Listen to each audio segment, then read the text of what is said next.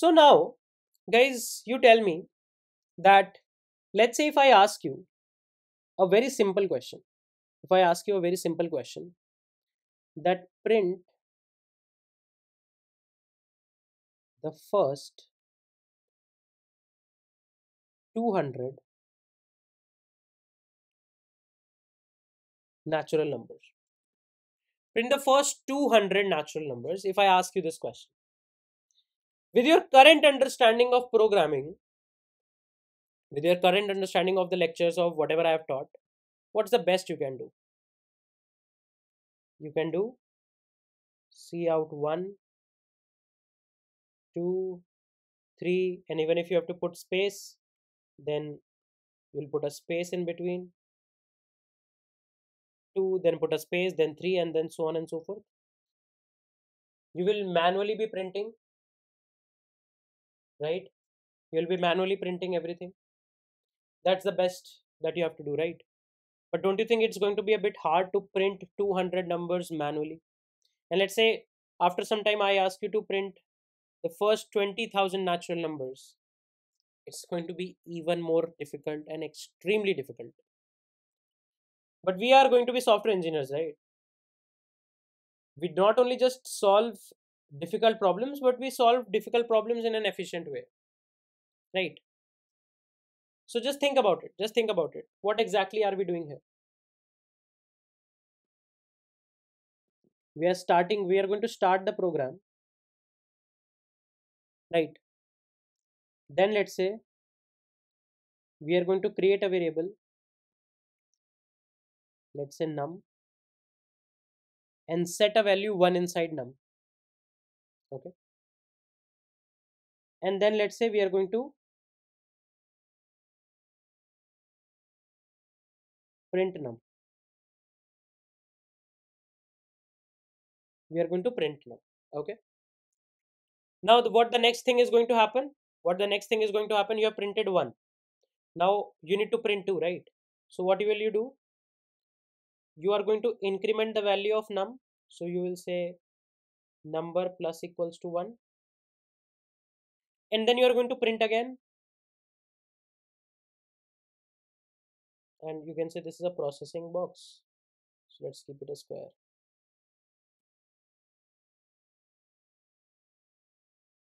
Okay. So you are going to do print num again. Now because num has been incremented by 1, so 1 plus 1 becomes 2.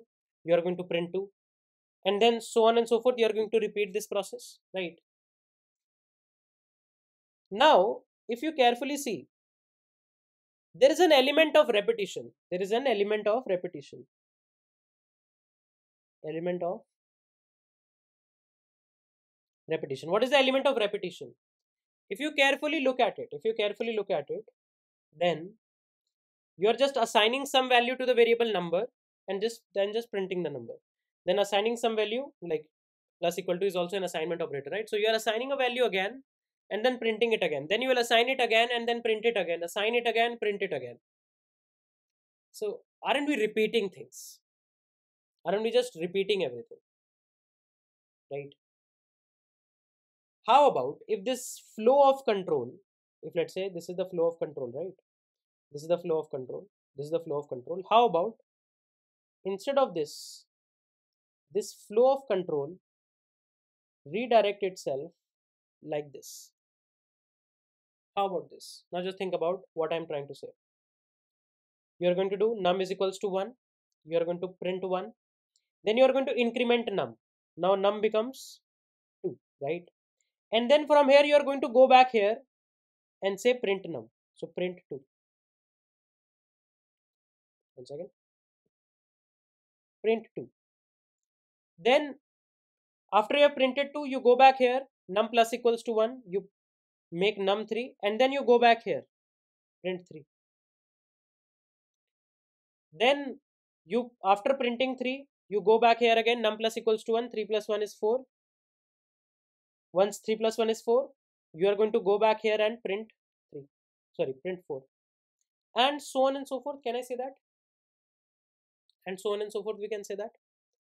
So instead of having these set of instructions again and again, we saw that there is an element of repetition in the instructions.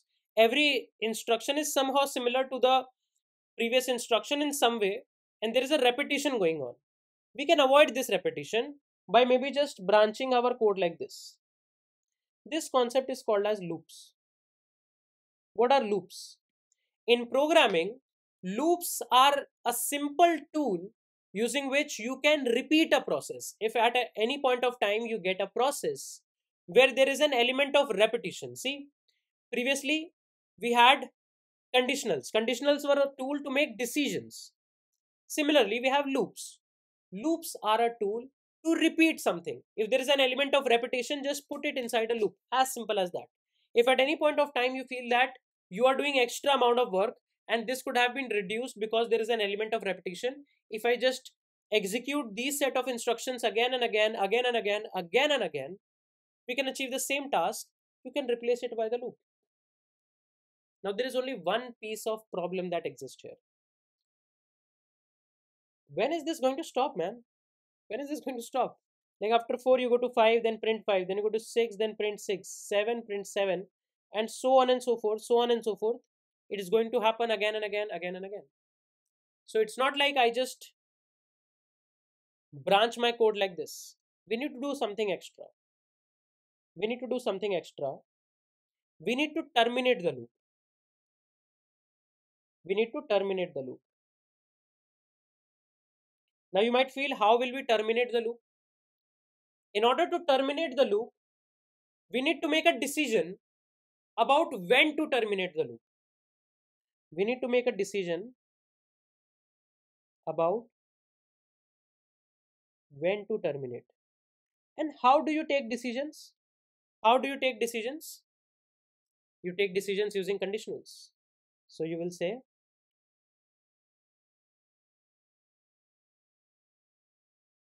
if num is less than or equal to 5. If num is less than or equal to 5, then you go here.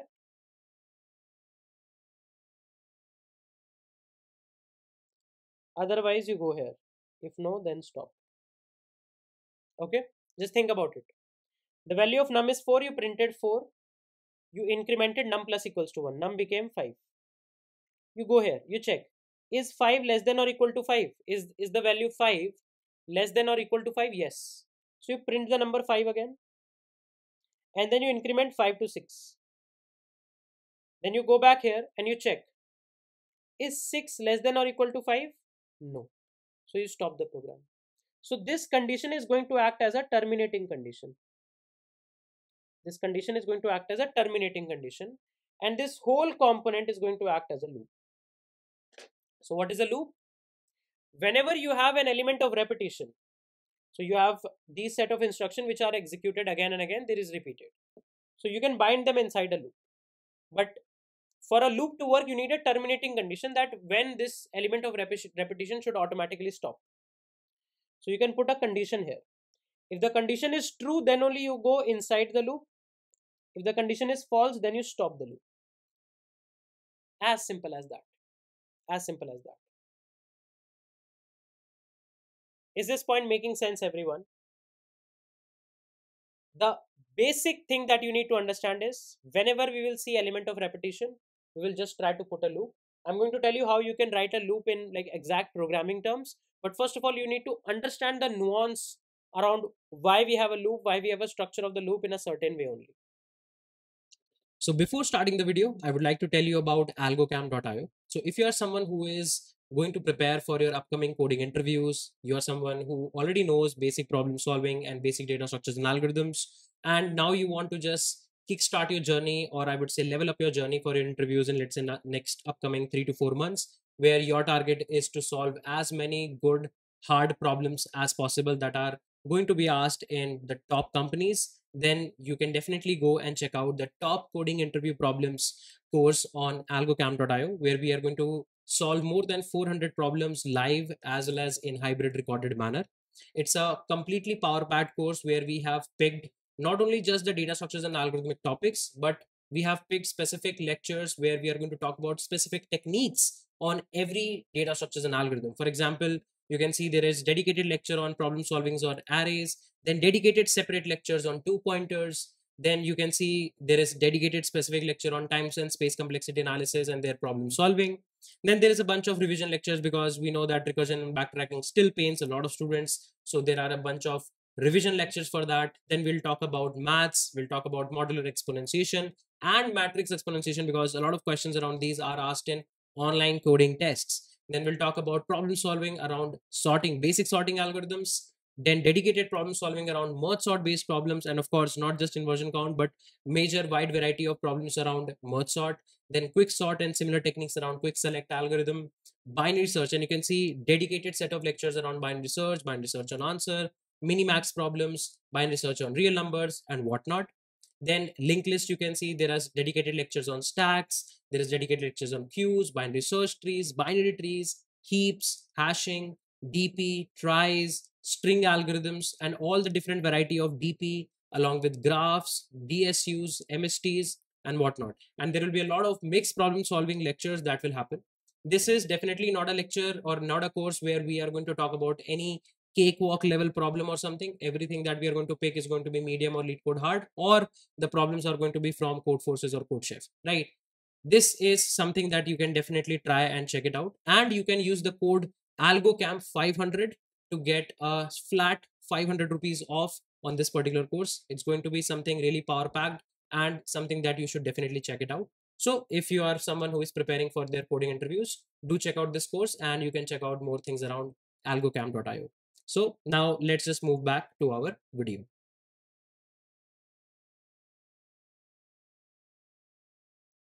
Now the question that should come to your mind is how to create a loop like this in programming, like exactly in C++ or any language that you are actually exactly working with. How do you put a loop like this? How can you implement something like this? So let me just paste this flowchart here. Let me just paste this flowchart here, and then I'll explain. So there are different ways in which you can implement a loop in C++, Java, most of the language. There are different ways. One of the way is using a while loop. So what does while say? While say that till the time a particular condition is true, execute something. So how do you put a while loop? The syntax of while loop is something like you write the while keyword, then inside a pair of parentheses you put a condition. This condition should evaluate to a boolean value, and then you put a pair of curly braces. A pair of curly brace is going to create a block. What is a block? Block is a collection of statements. If you have a collection of statements, you can bind them inside a block. So wherever you see a pair of curly braces, they actually form a block. Like that particular piece of code is called as a block. It's like a theoretical concept. So we create a block, and inside this block we are going to write some statements. Now whatever are the statements, they will be executed again and again and again and again till the time this condition is false. So this block of while will be executed again and again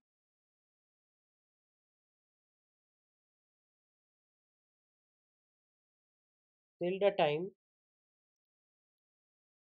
condition is true. Till the time condition is true. Okay.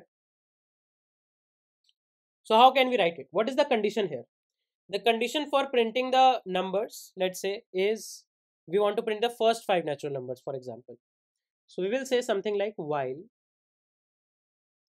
num is less than or equal to 5. While num is less than or equal to 5, what do? You will say cout num, let's say a new line also, and then you do num plus equals to 1. Okay. So if you see the various components, this is the while keyword, this is the condition, this is the block, the whole block, right? And inside the block, there is this particular instruction, right? So instruction that can change condition. Just think about it. If I don't put this if I don't put this statement here and just say if num is less than or equal to 5, print num. Think about it. If you don't have it here, num starts with 1. Is 1 less than or equal to 5? Yes. So you print 1 and you directly go here. Is 1 less than or equal to 5? Yes. You print 1 again. You directly go here. Is 1 less than or equal to 5? Yes. You print 1 again. So you are printing 1 again and again, again and again, again and again. And this is not going to stop anywhere. Why? Because in order for this condition to be false, the variables involved in the condition need to get changed over time. So somewhere in the execution of the block, there should be a statement that can lead to a change in the condition. That is, every time when this statement is executed, number changes somehow. Number changes somehow. So there should be some instruction that can possibly terminate the condition. So this is like the terminating instruction. Terminating instruction that can help us to terminate the loop. And that's it. That's it. This is how you write your basic while loop. So if I write it in front of you,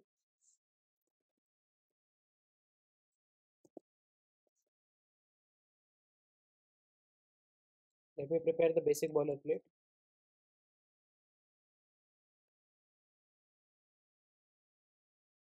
Okay. So what is the first step? The first step is I will initialize num. Done. Initialize num.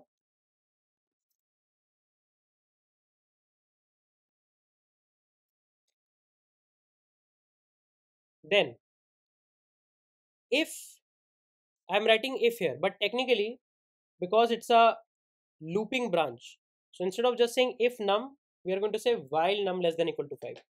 Why while is better and why while is for a loop? Because if instead of while, if I put a if, this condition will be checked only once, its body will be executed or block will be executed and done. You'll exit the if check. But while loop is not like this. I'll show you how while loop works. Okay. So you can say while num is less than or equal to 5, you print num and then you do num plus equals to 1. That's it. If you run this piece of code, you can see 1, 2, 3, 4, 5 is automatically getting printed. Now what is going on here? What is going on here is something that we need to decipher. So let me transfer this piece of code to my iPad and actually I can show you what is exactly going on.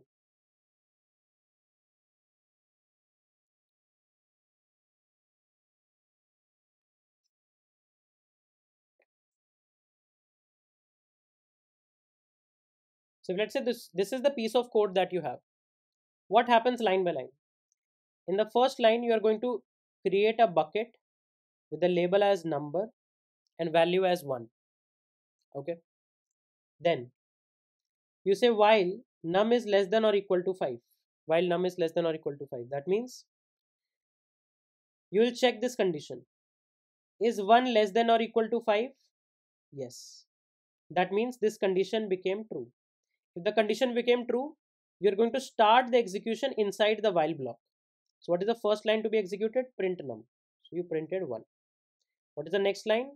Num plus equals to 1. That means you are going to increment num to 2. And because we are in a loop, the moment the last line of the loop will be executed, from here you are going to come back to this condition again. So from here, you are going to come back here. And you are going to check the condition again. Is 2 less than or equal to 5? Yes. So what do? You print 2 and then you increment the value of num by 1. So num became 3. And then from here, you are not going to go outside. Like this statement is not going to get executed. From here, you will go back to the condition check only. So you'll keep on looping in the same block. When the block ends, you go back to the same block. When the block ends, you go back to the same block at the start. And you check again. Is 3 less than or equal to 5? Yes. So you print 3 and you increment 3 to 4. Then you go back. Is 4 less than or equal to 5? Yes. So you print 4 and you increment 4 to 5. And then is 5 less than equal to 5? Yes. So you print 5 also. And then you do num plus equals to 1. So 5 incremented to 6. And now, is 6 less than or equal to 5? No. 6 is not less than or equal to 5. That means this while loop is now done.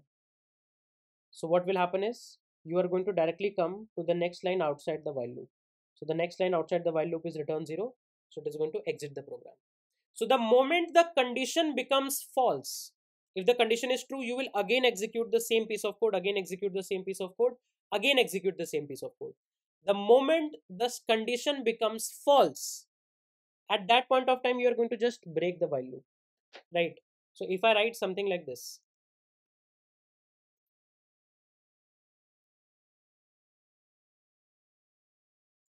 okay, let's see what happens. So you can actually debug code in VS Code.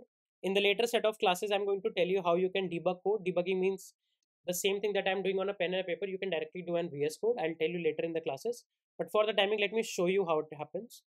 So I'll click a breakpoint here and then I click on start debugging. You might not be able to understand how I'm doing it, but don't worry. I'm going to explain you later during the course. Okay. 1 second, it's loading. Okay, it's here. So now you can see we have a variable num. Can you see we have a variable num? We initialized it here, right? Num equals to 1. And we are on line number 8. We are on line number 8. See, we are on line number 8. See this pointer? This yellow pointer is going to tell us on which line we are at. We'll check. What is the value of num? Num is 1. Is 1 less than or equal to 5? So we'll go to the new line. And yes, 1 is less than or equal to 5. So you go inside the while loop. You print num. You print num. So see, 1 got printed here. 1 got printed here. And then you are going to increment num. See, num became 2. Is 2 less than equal to 5? So you come back. See, after incrementing 2, you came back to while loop. See this pointer, it came back to line number 8. Is 2 less than or equal to 5? Yes, so you are going to print 2. See, 2 got printed. And now you are going to increment 1. And meanwhile, you can see line number 12 is still waiting. Line number 12 is not getting executed. So after you have incremented, see, this num became 3. And you are back to line number 8 where you are doing the condition. Is 3 less than or equal to 5? Yes.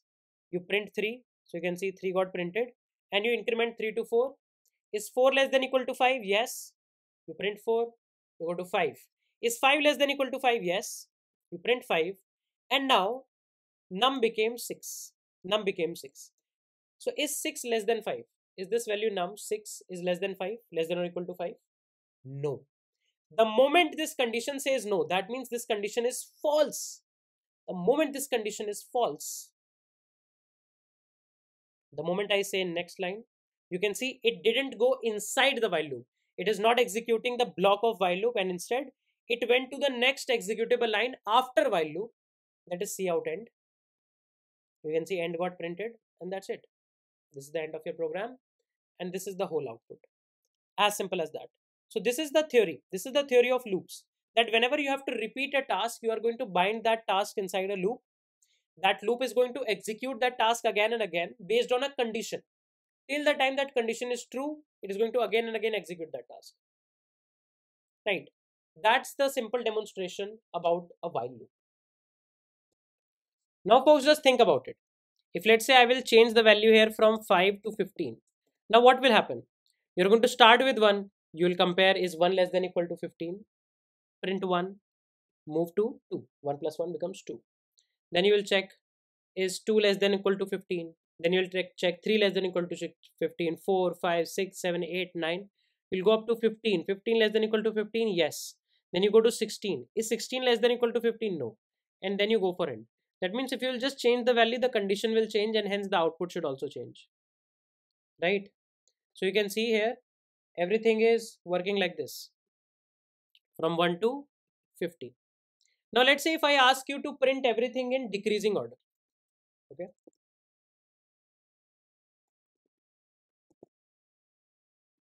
If I paste the whole piece of code and let's say if I remove all of this thing. If I ask you to print everything in decreasing order from, let's say 10 to 1 in decreasing order, that is 10, 9, 8, 7, 6, 5, 4, 3, 2, 1. So maybe what you can do, you can start with the 10, right? You can start with the 10. Okay. Then from 10, you need to go to 10 minus 1, 9, right? So what will you do? You will say cout num and from 10 you need to go to 9. How do you go to 9? You will say num minus equals to 1. Can I say that?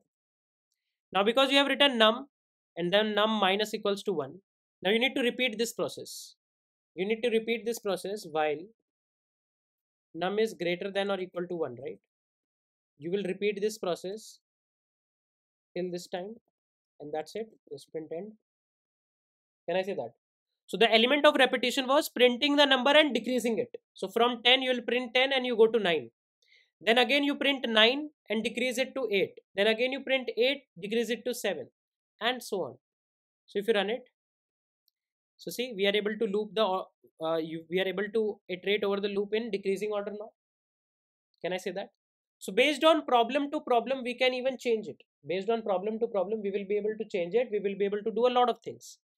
For example, I give you one question that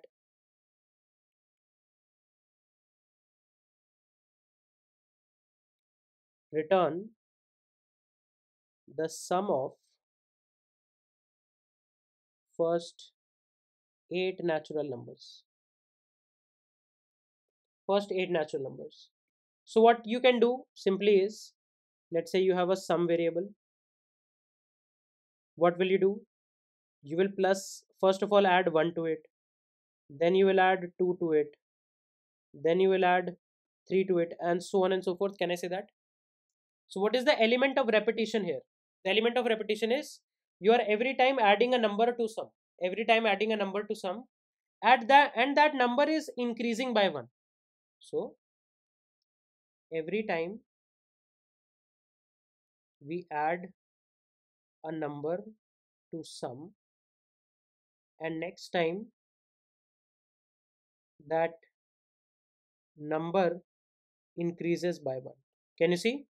This number increases by 1, 1 to 2, 2 to 3, and whatever is the new updated value of the number, you add it to the sum.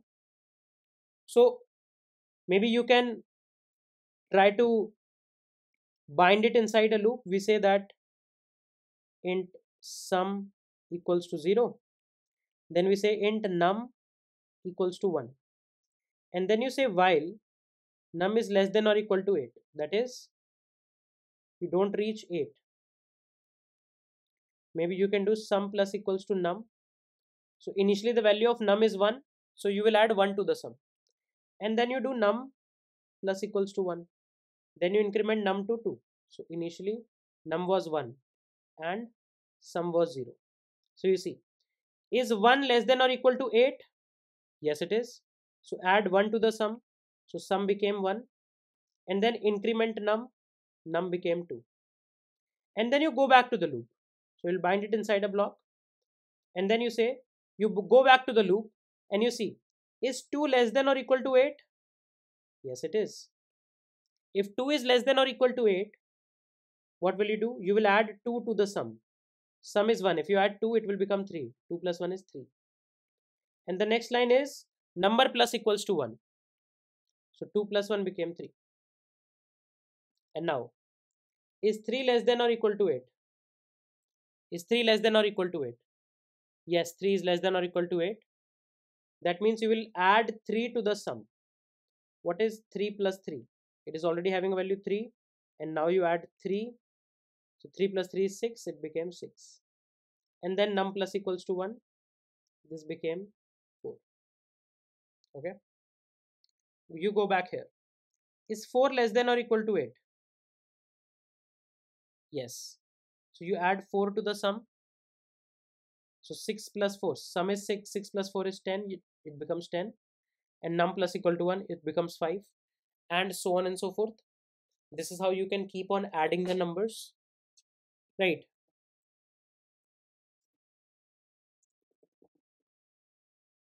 Adding numbers using loop.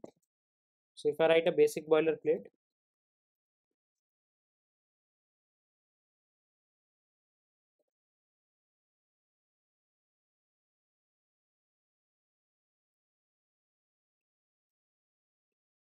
you can say that int sum equals to 0, int num equals to 1.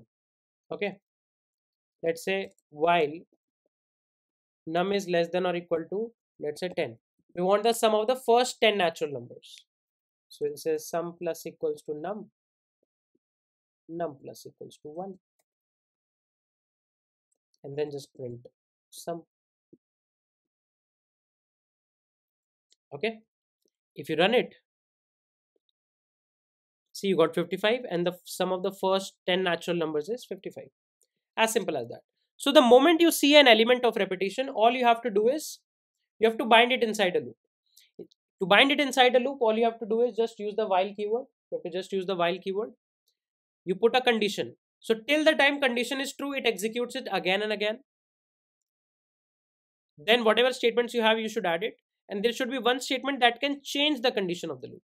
So if I put a debug pointer here, I'll show you how the flow of code is executing. So you have a variable sum and num. So is num less than equal to 10? Is 1 less than equal to 10? Yes. You added it to the sum. So sum became 1, num became 2. Then sum became 3, num became 3. Then sum plus equals to num. So what is 3 plus equal to 3? 6. So you assign it as value 6, num plus 1 became 4. Is 4 less than equal to 10? Yes. So what is 6 plus equal to 4? 10. And so on.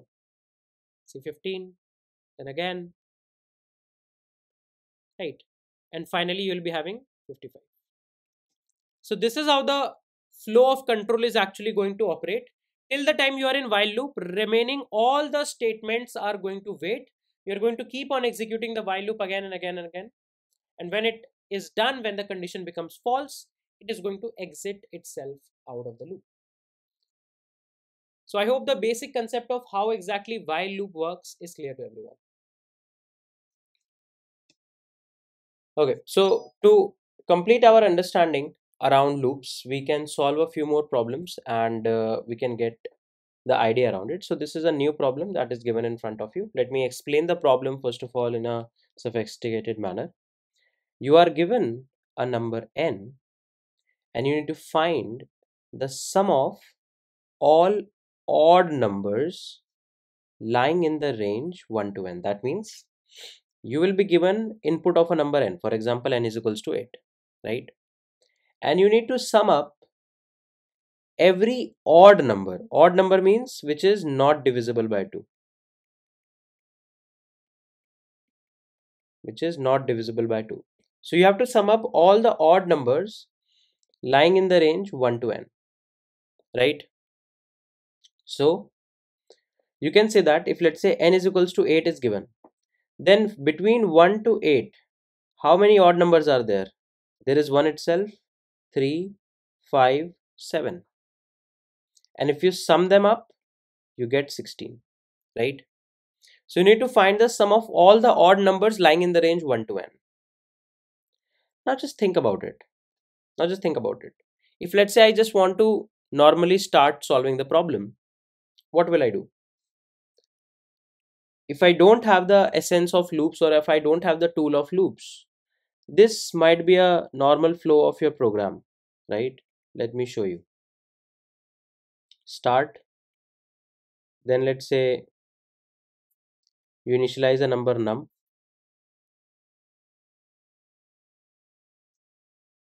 you initialize num, let's say with 1, and then every time check. And not only num, you also take the input of n, right? So 1 second.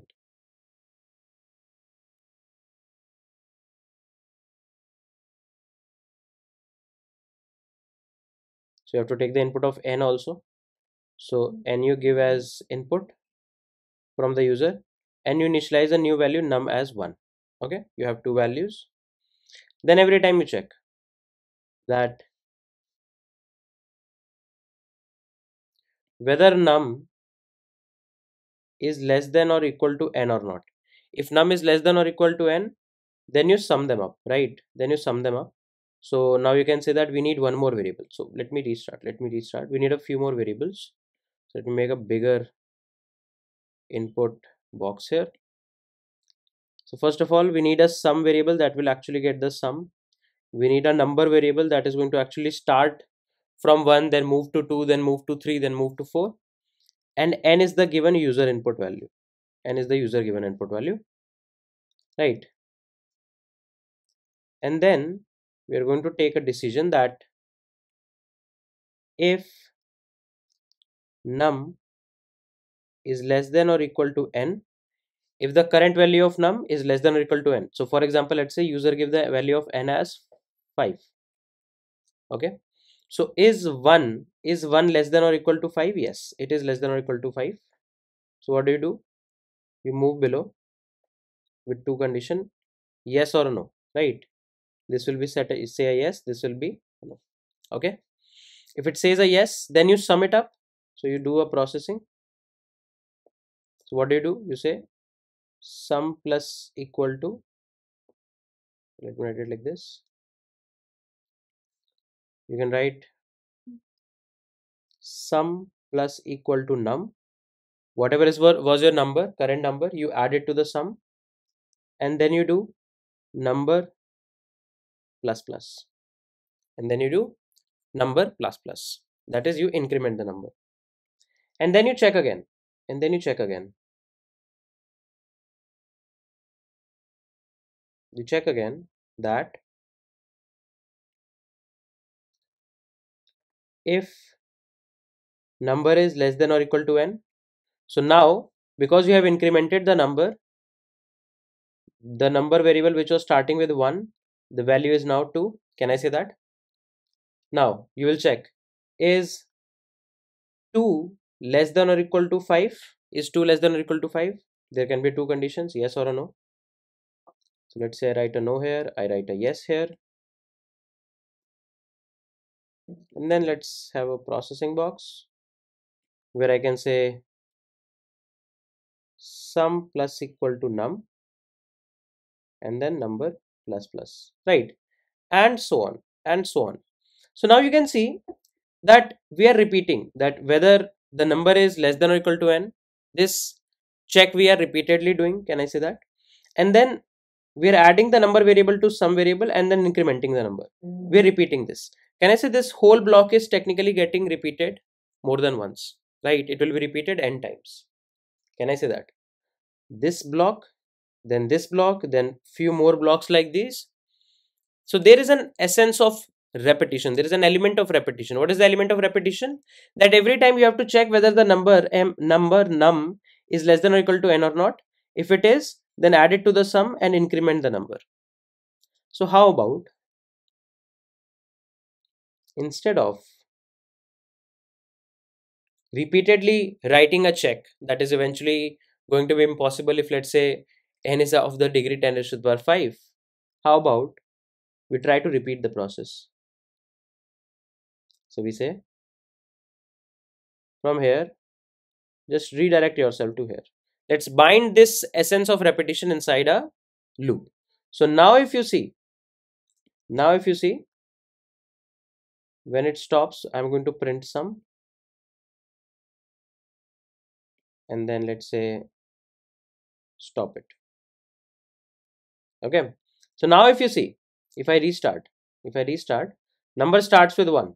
Number variable starts with 1 and the sum variable starts with 0. Okay. You check, is 1 less than or equal to 5? Yes, it is. So you go here, you add num to the sum. So sum becomes 1, and then you increment num. So num becomes 2. Then you go back from here to here to check, is the num less than or equal to 5? Is 2 less than or equal to 5? Yes, it is. So you add 2 to the sum. So 2 plus 1 becomes what? 2 plus 1 becomes 3. And then you increment num. Num becomes 3 also. And you check again, is 3 less than or equal to 5?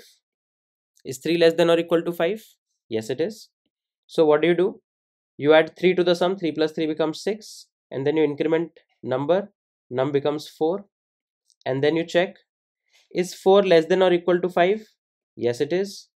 So if 4 is less than or equal to 5, you bring it here, and let's say you bring this also here. If 4 is less than or equal to 5, you add 4 to the sum. So 6 plus 4 becomes 10, and then you increment 4 to 5, and then you go back and check, is 5 less than or equal to 5? Yes, it is. So you add 5 to the sum. So the sum becomes 15, and then you increment the number, it becomes 6. Now you check again. Is 6 less than or equal to 5? Is 6 less than or equal to 5? You can see 6 is not less than or equal to 5. So you try to print the sum. You try to print the sum. Okay. And the sum comes as 15. Now, this is the element of repetition in the problem. But the problem was demanding one more thing. The problem was demanding one more thing. What was the problem demanding? It says that you have to just sum up all the odd numbers. Currently, we are just going from 1 to n and summing up all the numbers. We are summing up all the numbers, right? How can we sum up all the odd numbers? Can I say that this summation that we are doing, if I can separately bind it inside a separate conditional, then maybe we can just very easily do it, right? So if I just break down my algorithm like this, if I break down my algorithm like this, that you check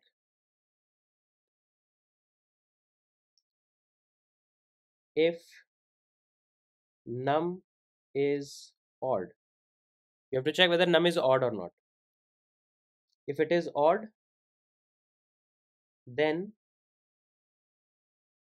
you add it to the sum. Sum plus equals to num, right? It will be either a yes or a no condition. If let's say it is, if let's say it is odd, then you add it to the sum. If it is not odd, then you don't add it to the sum. But in both the cases, you have to increment num. So you say num plus plus. So you can say if this condition doesn't satisfy, then you are going to directly do it. See, if the number is odd, then you add it to the sum. Then you increment the number. Now the number becomes even. So is it odd? No. So you directly increment the number.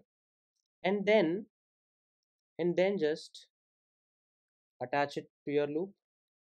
Can I say that? And then you can repeat the process. So this, there was already an element of repetition. In that element of repetition, I just added a if check. Now if you see, we won't be adding all of the numbers. We will be just adding the odd numbers. So you can say number starts with 1, sum starts with 0. Is 1 less than or equal to 5? Yes, it is. Yes, it is. You check. Is 1 an odd number? Yes, it is. So you add 1 to the sum. So 1 to the sum. And then you increment num plus plus. Num becomes 2. Then you go back. Is 2 less than or equal to n? Yes, it is. Is 2 a odd number? No. So you just increment 2. So it becomes 3. Is 3 less than or equal to 5? Yes, it is. Is 3 an odd number? Yes, it is. You add 3 to the sum. Sum is already 1. 1 plus 3 becomes 4. And then you increment num plus plus. So 3 becomes 4. Then you go back. Is 4 less than or equal to 5? Yes, it is. Is 4 an odd number? No. So you just increment 4 to 5. And then you check. Is 5 less than or equal to n? Yes, it is, because n is also 5. Is 5 an odd number? Yes, it is. You add 5 to the sum. So 4 plus 5 becomes 9. And then you increment 5 to 6. So this num becomes 6. And then you go back. Is 6 less than or equal to 5? No. You print the sum and then you stop the program. As simple as that, right? So if I try to code it, if I try to code this whole solution,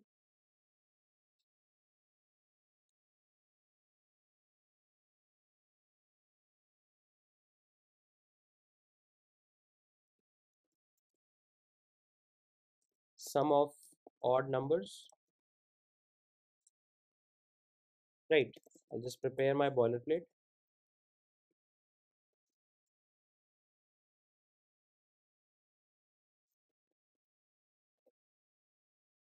Okay, cool. And then what I can do is, we'll say int n, we'll take a user input for n. Okay, and then we'll have a variable sum equals to 0, and we'll be having a variable num equals to 1. We'll say while num is less than or equal to n, sum plus equal to num plus plus. But there is one more condition, that you have to only do the sum if num mod 2 is not equal to 0. Then only you should do the sum. And that's it. That's it. You can now just print the sum. You can now just print the sum and do return 0. Right. So whatever I just wrote, see, num less than equal to n inside the loop is going to be a while loop. Then inside that there is only a single conditional in every time, because you can see I have not binded it in a loop, inside a loop, or binded it with a loop. Instead it is inside a loop, right? So now if you run it, it's expecting a user input. Let's say I give it 8. So you can see the answer is coming as 16, right? And that was the expected answer. So this is how you can sum the odd numbers starting from 1 to n using a simple while loop. So we discussed about while loops, right? We discussed about while loops. Similar to while loops, we have one more type of loop. Technically, like in programming languages, there are many different type of loops. While loops we have already learned. One more type of loop is called as for loops. Now for loop is almost nothing. Like inside a while loop, this is a basic structure of a while loop, right? You initialize a variable outside the while loop. You have a condition, right? You have a condition, then you have some implementation, and then at last you have a condition that, or you have a statement. You have a statement that is having the possibility to change the condition. This statement is related to the same variable which on which actually the condition is happening, right? This is while loop. Now for loop is nothing. For loop is nothing but something like this. So you write a for loop as for is the keyword that you are going to use here. Inside the parenthesis, what you will do, you will just initialize a variable. After initializing a variable, you will put a semicolon. Second, you are going to check the condition, then you put a semicolon. Third, you are going to write your statement using which you can actually change the condition. The condition is possible to change. If I just attach these three components in these three positions and just write a for, it's a for loop. That's it. Now you need to just write the implementation inside. You don't need to write this statement inside. And the best part is this, this. Any of this is not mandatory. Any of this is not mandatory. For example, you can initialize this variable int I outside also. And you can just keep this part empty and just put a semicolon. You don't need to even write anything here. Similar to this, like any part you can keep empty. You don't need to write it. You can do it outside the for loop or inside the for loop. For example, I plus equals to 1 can happen inside the for loop also. So if you want to do it inside, just don't do it here, right? The only thing that we write, like we use for loop, is for all the majority details about how the for loop is working actually get resembles directly in the first line only. Otherwise, there is no any specific benefit of using a for loop or a while loop. Everything that a while loop can do, a for loop can also do, right? So if I just quickly show you a demonstration.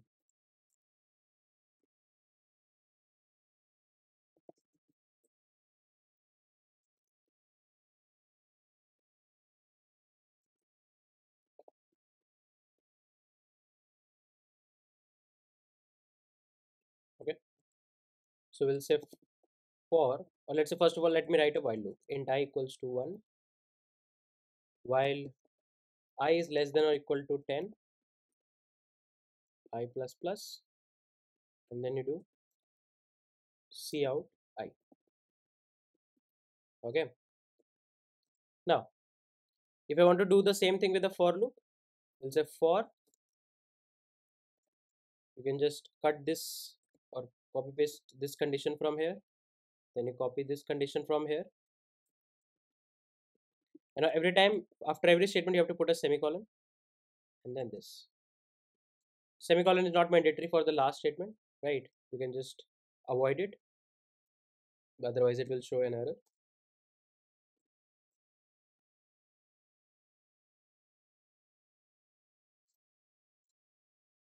C out I, and that's it.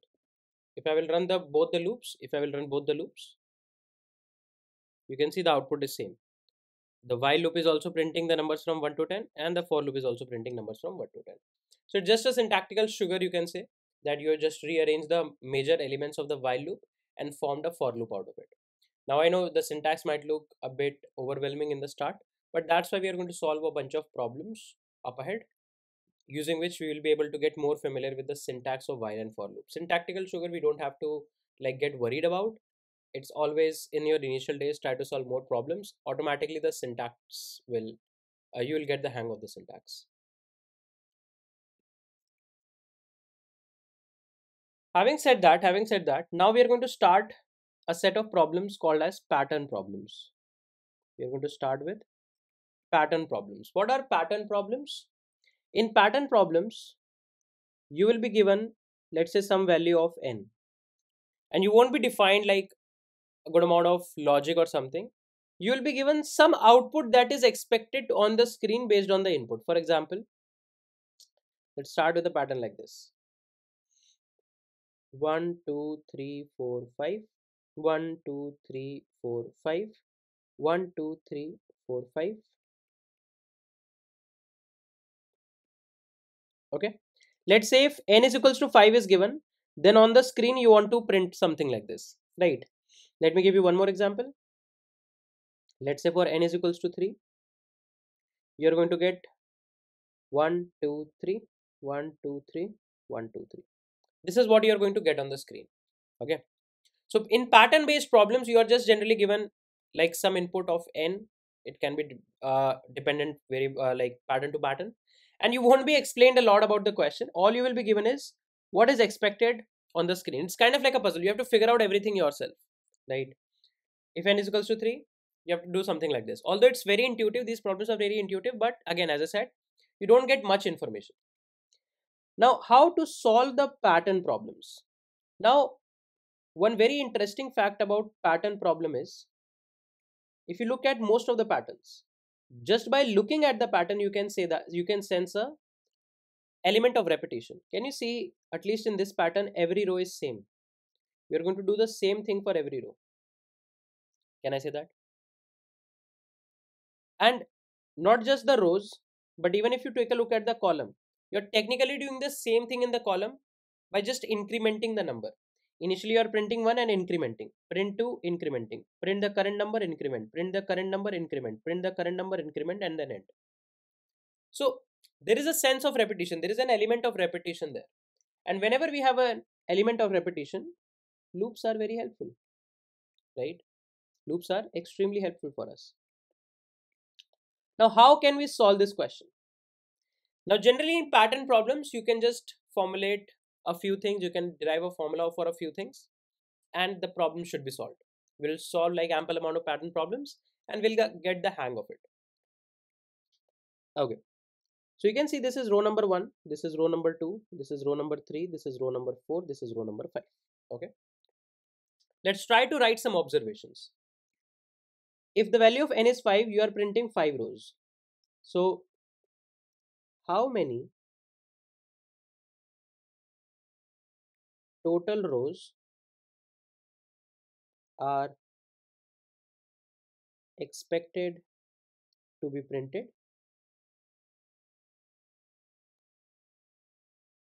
Can I say n? Whatever is the value of n, that many number of rows you want to print. Can you see? N was 3, so you just printed 3 rows. Can I say that? So whatever is the value of n, that many number of rows you want to print. That is for sure. See, n was 5, so you print 1, 2, 3, 4, 5. You are printing 5 rows. Can I say that? Then we ask a question that how many columns we print in each row. Now in each row, how many columns we are printing? You can see 1, 2, 3, 4, 5. Can I say n columns we are printing? So this will also get an answer as n for sure, right? So we can say that we have to do some task for n rows, and we have to do for every row we have to do some task for n columns, right? What I'm saying is we have to do some task repeatedly for n rows. See, every row is exactly doing the same thing, right? Not even a slight change is there. Exactly, you have to do the same thing. So you have to repeat a process for every row. So how many times you are going to repeat that process? N times. And then you have to repeat a process for every column. How many times you are going to repeat it? N times. So if this observation is clear to everyone, let's try to solve the question for any one row.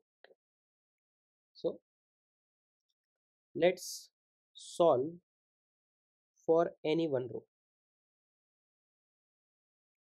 Let's solve for any one row. Why we are trying to solve for any one row? Because I can write a loop like this: for int row equals to 1, row less than or equal to n, row plus plus. Can I say that?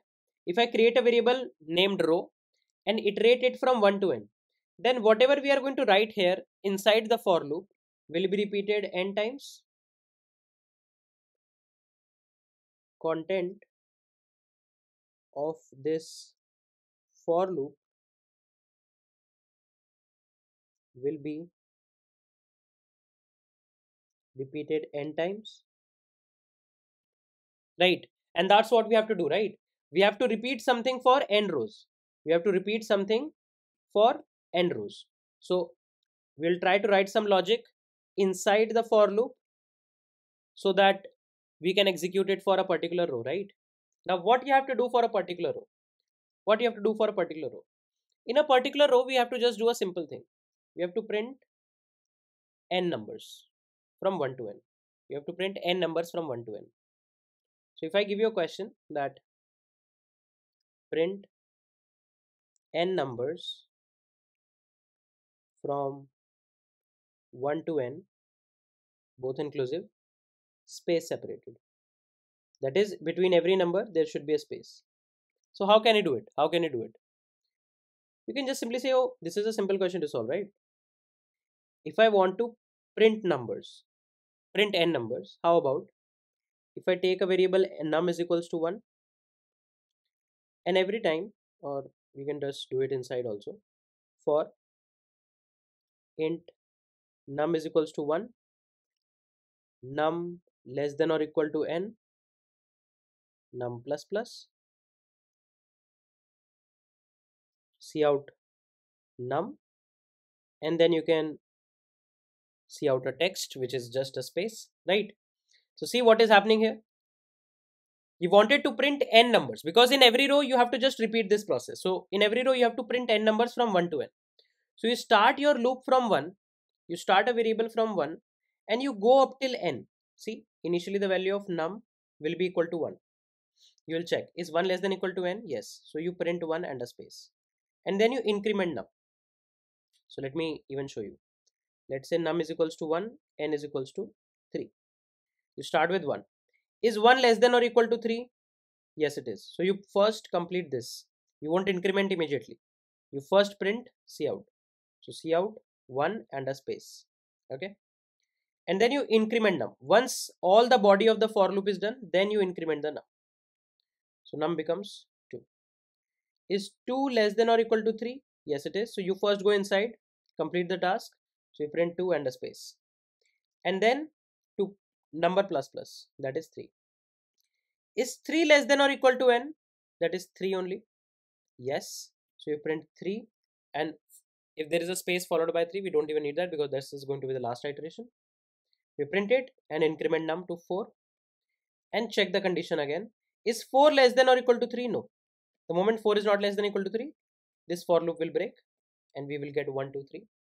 So can I say that I can just repeat this process? I'll just copy paste it. I'll just repeat this process, copy, paste. Inside this outer for loop, so this is the outer loop, this is the inner loop, right? So outer for loop represents that you have to do some task n times. Why you have to do some task n times? Because technically we are repeating some task for n rows. So we need repetition n times. Every time you are going to just print numbers from 1 to n, space separated. Once you have printed all the numbers, you can print a new line. You can print a new line so that next iteration can print things on the new line. And that's it. That's it, right? So you are going to repeat this process, the internal process, n times. That is for each row, you'll try to print n numbers space separated. This type of a looping mechanism is called as nested loops. Nested loops means one loop is embedded inside another loop. One loop is embedded inside another loop, right? So let me do a bit of dry run. Let me do a bit of dry run for you. Let's say this is your screen. Okay. Now you go here, you initialize a variable row. So row equals to 1. And let's say n is equals to 3. Okay. Is 1 less than or equal to 3? Is the value of row less than or equal to 3? Yes. So you go inside the for loop.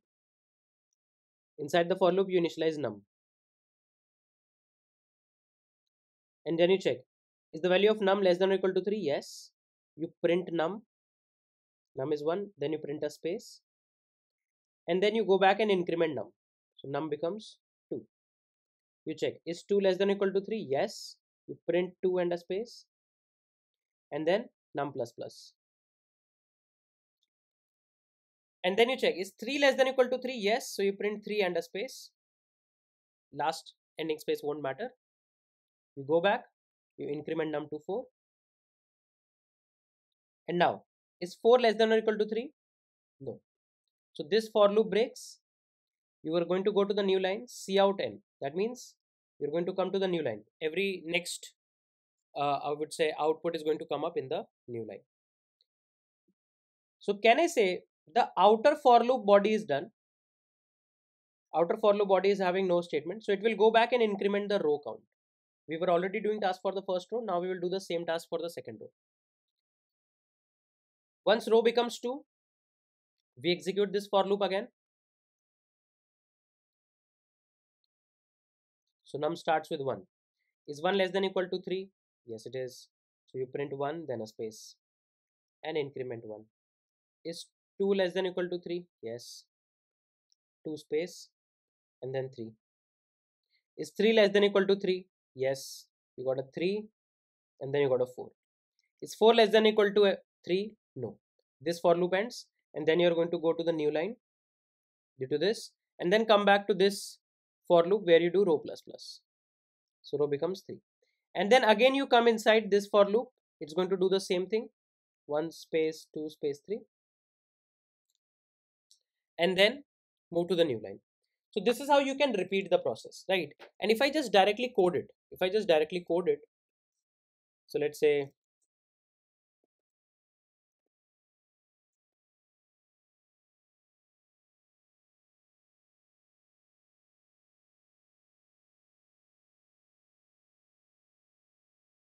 we'll say int n, user will give the input of n, user input. Okay, n is going to represent rows. So we need to do some task for every row. What task do we need to do? Row equals to 1, row less than or equal to n, row plus plus. And inside this loop, we'll say write the logic to repeat for every row. Now you say for in num equals to 1, num less than or equal to n, num plus plus. And then you say C out num. And after that, you just print a new line. That's it. That's it. If you run it, see exactly same code I have written, the same code that I wrote here. If you run it, it says one error is there. Let's see what is the error. Okay, I guess let's restart it. Okay, cool. Now let's give some input. Let's say 4, and you see you are getting the output as this 1 2 3 4 1 2 3 4 1 2 3 4. Then you give 5, you are getting that also. You're giving 8, then also you're getting the whole pattern, right? And this is how you can actually implement it. This is how actually you can implement it. This is going to give you the good essence of how exactly loops works, how exactly pattern problem works, because now we are having a loop inside a loop. This is generally a more complex logic in the initial days of programming to think of. That's why we are going to solve ample amount of pattern problems to understand loops completely. Sometimes we'll also use while loop inside a loop or something like that, so that while loop is also revised every time. So I hope the overall logic of the first pattern is clear to everyone. So we have been discussing loops for quite some times, but just like conditionals, I showed you some good applications of conditionals, right? That if let's say you are having different subscription in an app, then how can you actually follow them? Now, what can be a real life use case of loops? Let's try to see that. Let's try to see that. So I believe everyone must have watched some web series on Netflix, Amazon Prime, Hotstar, or some other streaming platforms, right? Every web series got some episodes. So let me take an example of one of the most famous, Stranger Things. Okay, this is Stranger Things.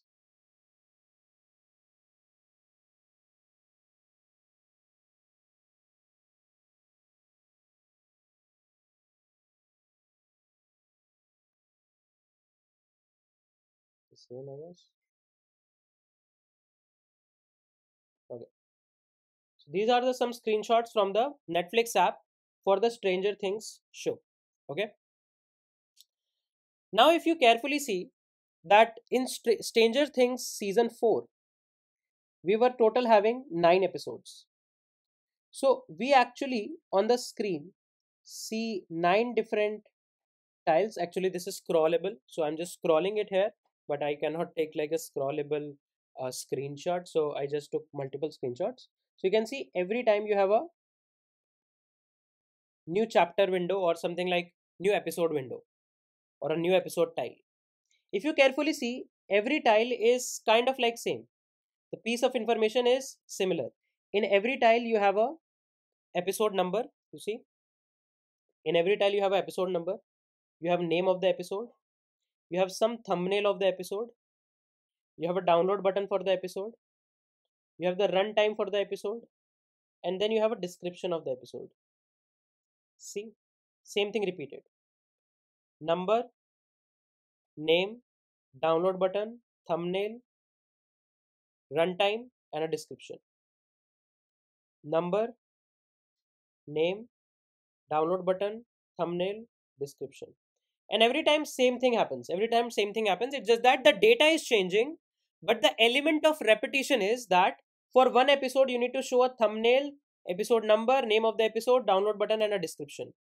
The only thing is we might be storing data about every different episode separately. What we can do, we can store all of that data somewhere or collect that data from somewhere and store it somewhere, and then just by applying a loop repeat the process of displaying the data, right? How this data is accumulated, that we might discuss later, but the sense of repetition you might get that by just applying a set of loops you can do the same thing. You can print all the details of all the episodes of Stranger Things, and not just Stranger Things, any web series on Netflix. So loops are used for these kind of situations where you have to repeatedly do something on the screen, and you are thinking how you can do it. This is how you can do it, right? So these are some like one of the good applications of loop that I was able to think about. So I hope you guys enjoyed the video, right? We discussed some of the basic parts of C++. If you like the video or if you have any doubts, do drop your comments. It really motivates us to keep ourselves consistent, right? We are going to put the next lecture most probably day after tomorrow. So stay tuned for that. Do share with all of your friends that we are actually launching this kind of a series, right? And if you are someone who is regularly following this, then don't forget to tag us on your Twitter tweets or maybe on your LinkedIn post. You can tag us with something like hashtag Sanket explains or maybe DSA with Sanket, anything like that. It will definitely help us to reach out to more people, and it will help us to understand that how consistently you guys are following the series. We are going to bring up more awesome content around C++, and trust me, we are going to unveil a lot of secrets around data structures and algorithms, web development, mobile development, and with C++ and other corresponding tech as well. That being said, let's just wrap this particular video here. We are going to meet very, very, very soon in the next set of lectures. Till then, take care, guys. Bye bye. I'm Sanket Singh, signing off.